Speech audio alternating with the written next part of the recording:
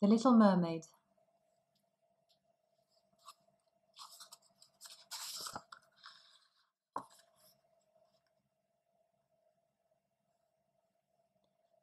The Sea King, his 6 daughters, and their grandmother all lived in a beautiful castle made of coral deep under the sea.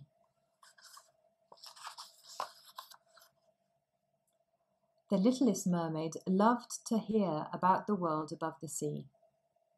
She asked her grandmother to tell her stories about the ships, towns, and people.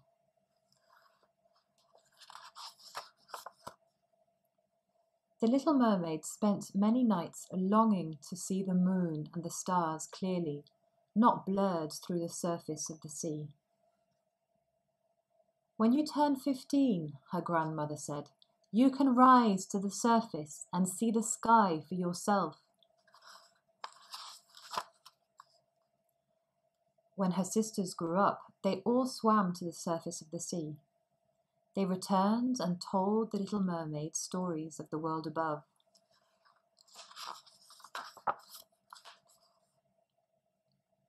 At last, it was the little mermaid's 15th birthday. Her grandmother braided pearls into her hair and said, "You are all grown up now."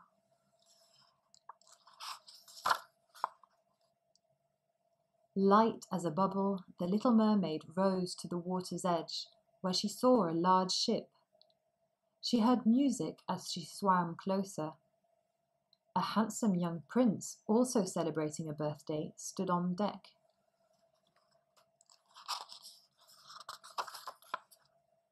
Suddenly, the sky rumbled. Lightning struck and rain fell.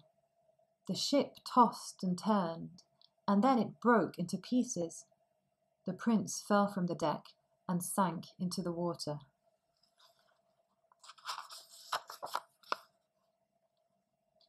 He must not die, the little mermaid thought. She swam to him and brought him back up to the air. All night they drifted until they came to land. She placed his body on the beach very tenderly, and she began to swim away.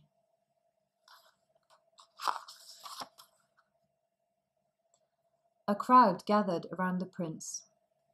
The little mermaid hid behind a rock and watched as people carried him away. Back at home, she told her sisters all about the boat, the storm, and the prince.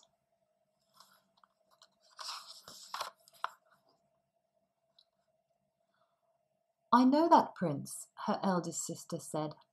"Come with me. I'll show you his castle." She led the little mermaids to the prince's castle. It was perched on a cliff near the shore.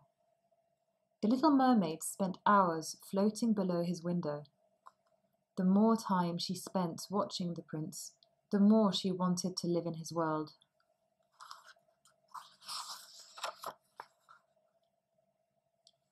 The little mermaid returned home and asked her grandmother if mermaids ever became human. Her grandmother said, "Only at a great cost. You would lose your tail and never be able to live in the sea again." The little mermaid loved her tail, her home, and her family, but she longed to live above the sea.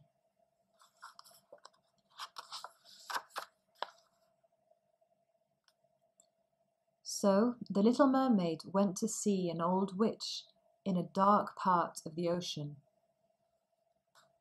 "This potion will turn your tail into legs," the old witch said. "But be warned, you must make the prince fall in love with you.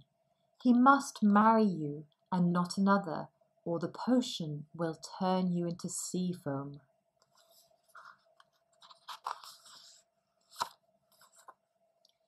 As payment, the witch took the little mermaid's voice. Just before the sun rose, the little mermaid swam to the same beach where she had left the prince.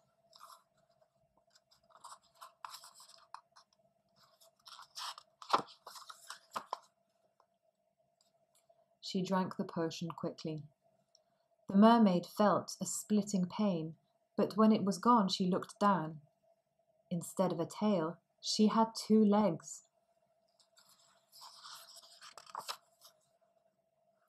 The prince found her on the shore. "Who are you?" he asked, but the little mermaid could not answer. Still, the prince found her eyes to be kind, and he invited her to walk with him. He told her all about the terrible shipwreck and the girl from the sea who saved his life. The little mermaid longed to tell him that she was the girl from the sea.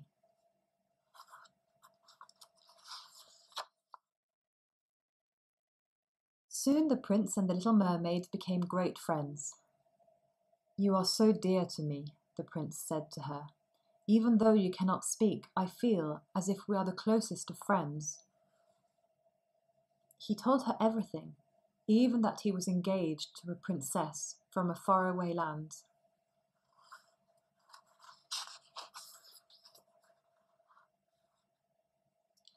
The little mermaid wished she could change his mind, but she could not tell the prince how much she loved him.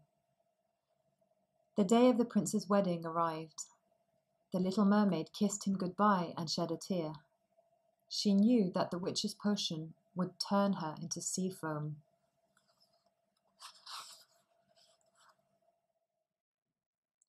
The bells rang out in celebration of the wedding, but instead of turning into sea foam, the little mermaid began to float up into the air. "What is happening to me?" she wondered. The daughters of the air answered her. "We are saving you from turning into sea foam," they said. "We have seen that you are good and kind. You may live with us forever as a spirit in the sky." And they continued to carry the little mermaid up into the air. Her heart swelled with joy.